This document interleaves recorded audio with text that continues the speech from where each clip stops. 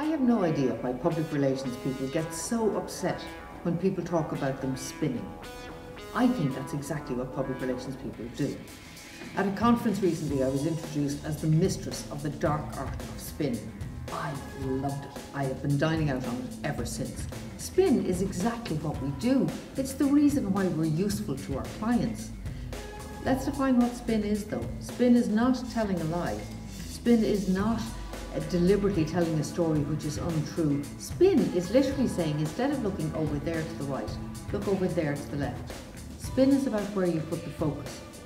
So you can tell a story and say that the company has made 50 people redundant, there's no more that could be done, it's most unfortunate, that's it, get on with it, we're negotiating with the unions but these people are gone.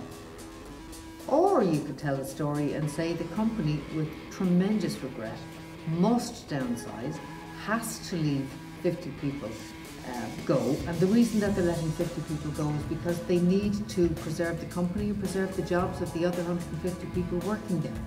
That's a spin. You're still saying 50 people are being made redundant, but you're saying look over there and not over there. I think spin is a vital part of public relations, and it's what makes us very useful to our clients. We are spinners.